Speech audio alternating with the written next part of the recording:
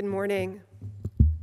As is the custom of this congregation, we are going to extinguish a light on our candelabra.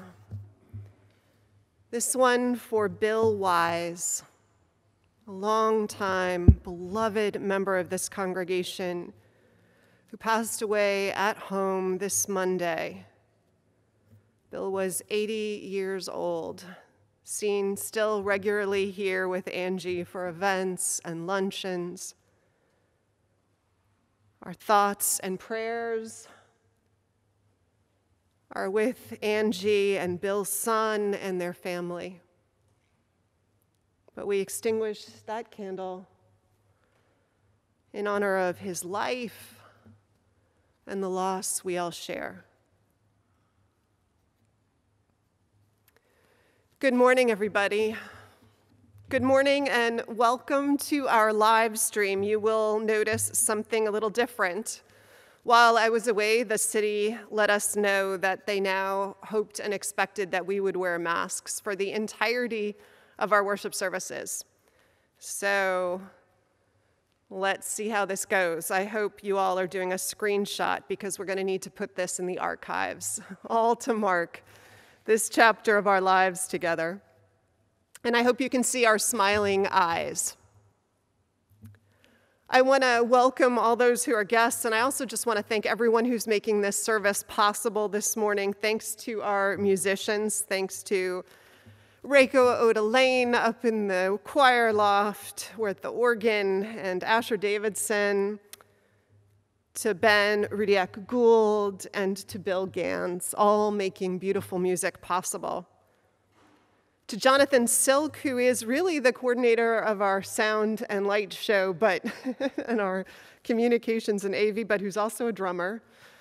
So thank him. To Eric Shackelford and Shuli Ong on camera. To Dennis Adams, who is my worship associate with a permanent smile on his face today. Joe Chapeau, who's monitoring the chat, so if you have questions, please just ask him there.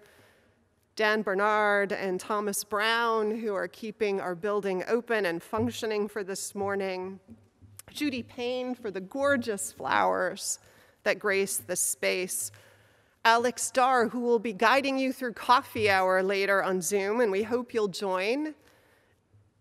And just to let you know that right now in our building, in another place, our lead teachers are meeting with Allison Jacks as the new church year begins to unfold in all the ways that it will look the same and different as we connect and stay connected and serve and witness together.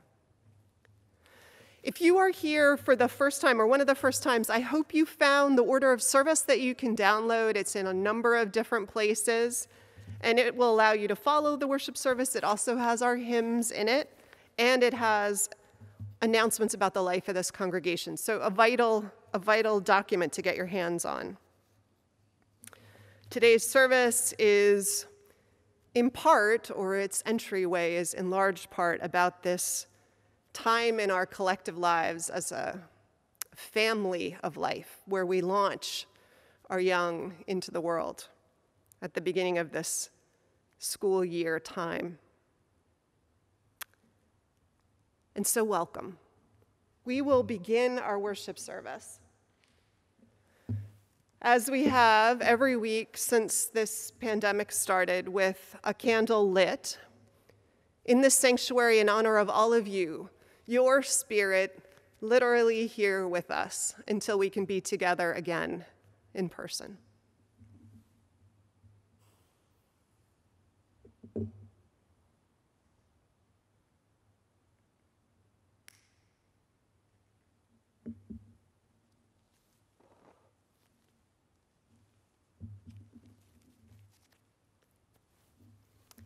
So welcome. And as you'll see from your order of service, it is time to sing.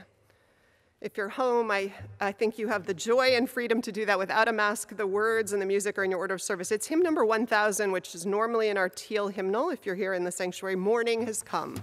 So please sing together.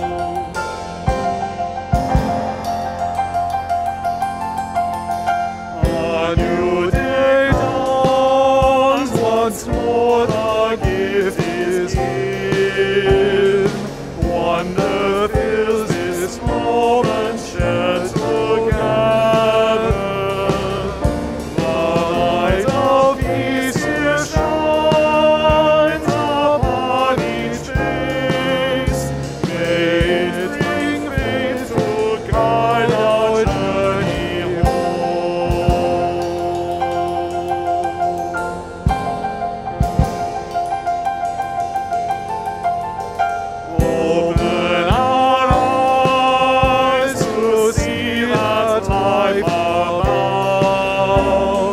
Open hearts to welcome it among us. The light of love here shines upon each face. May it bring faith to guide our journey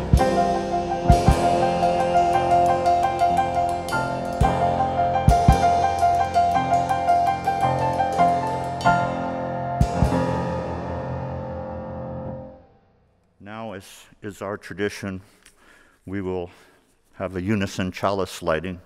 The words are in your order of service. We light this chalice for the light of truth, the warmth of love, and the fire of commitment. We light this symbol of our faith as we gather together.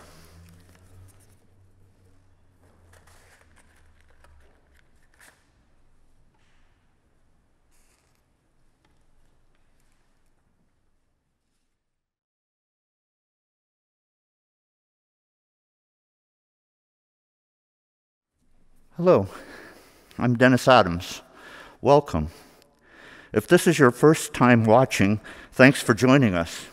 You can follow along in the order of service, which is available in the description of this video and is emailed to everyone who receives our newsletter, which you can get by signing up through a link that is in the order of service and video description. The order of service also lists upcoming events and links to opportunities to connect, including our Zoom coffee hour, which takes place after service. Please join in anything that interests you. I want to call your attention especially to small group ministry. Fall sessions of our small groups will begin the first week of October. The program is a meaningful way to connect during shelter in place, no matter where you are. People can check the SGM page on the website that Jonathan updated this week for more details. And we'll talk a bit about that program next week in worship. Please look at all the opportunities available to you in the Weekly Flame, but especially look for today's program at 1 p.m. on unconscious bias, which is so important in our work to dismantle oppression. I believe that's all for our invitations, so let's center ourselves now in our worship by singing our meditation on breathing. The words are in your order of service. You can listen to our song leader if this is the first time singing it, and then join in as we sing it through a few times together. When I breathe in, I'll breathe in peace. When I breathe out, I'll breathe out love. When I breathe in, I'll breathe in peace. When I breathe out, I'll breathe out love. When I breathe in, I'll breathe in peace. When I breathe out, I'll breathe out love. When I breathe in,